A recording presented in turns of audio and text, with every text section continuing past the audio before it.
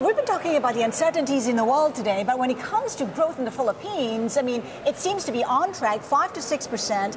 How is the business sentiment in the country? There's a lot of political noises, but the business has been going on strong in many areas. So I think Philippines is sometimes misunderstood, maybe because of the geographic positions, and so not many people know Philippines because it's not part of the continent of the ASEAN. But there's a lot of growth in the Philippines, and I think it will be growing for the next 3 years.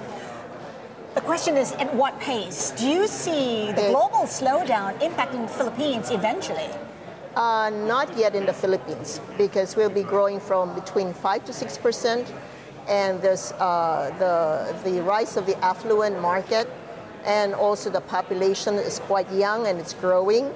So I think there's a lot of potentials in the Philippines. Tessie, having said that, and given the optimism, how is SM Investments investing in all its various businesses? It is a conglomerate, like we said, dealing with everything from retail to property. Where do you see the biggest growth? And banking, of course. Yeah, we don't really look at it as which one will be the biggest growth. We are growing consistently, like the growth in the Philippines, or maybe even a little bit more. Like the retail is doing quite well. Our numbers are up at least 10%. The property is double digits. The bank is double digits. So if we can do it, I'm sure the other people can do it as well. I'm sure the other businesses are doing as well. And from what I've seen in the banking banking data, a lot of businesses are growing. So I think there's a bright future. Let's pick up in banking. It is a sector that's being disrupted by technology. How are you staying relevant, and how are you riding this digital wave? Yeah, we are just a little bit slow, but we want to grow slowly but steadily.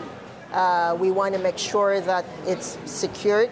So we have been doing the digital banking and the e-banking as well in the business side. So I think you will see BDO as a more digital bank in the future. We're just setting the core so that it will be more stable. Are you looking at acquiring a startup, a fintech, to help you to help you leapfrog?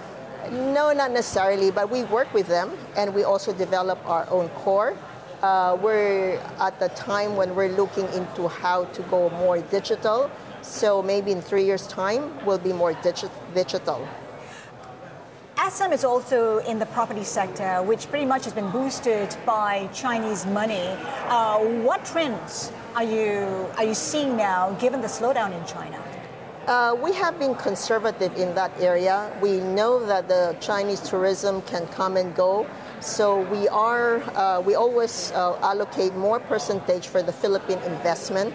So I don't think there will be some disruptions if they go out, but I don't think it will be much. We're still doing quite well. Businesses, of course, looking at developments in China. What do you see as the biggest challenge for China in the next decade? I don't know much about China, but our business in China is still doing well. We still have double-digit growth. I mean, we are in shopping center in China, so it's the consumer sector, and it has been quite nice to us. What's the biggest risk, though? I guess the trade war, I suppose, which will have a slowdown in China. But I think the consumer industry is still developing. So, and we're not nationwide. We have a few shopping centers in China where it was strategically located. So we're doing well. Is that reflected in your retail business in the Philippines as well? And what are the prospects in the next 3 years, for instance? Can you put a figure to it, quantify it? Well, with or without the trade war, I guess we'll still be growing steadily. What is steadily? Steady is close to double-digit growth. I guess we'll be growing about 7. It's higher than the GDP growth, and that is what we always target. So we do have double-digit growth, but I just want to be conservative, so I don't want to say it. But at the end of the year, I think our investors will be happy. On the next 3 years, I think we can sustain that. we're a company where we want to go into a steady growth each year.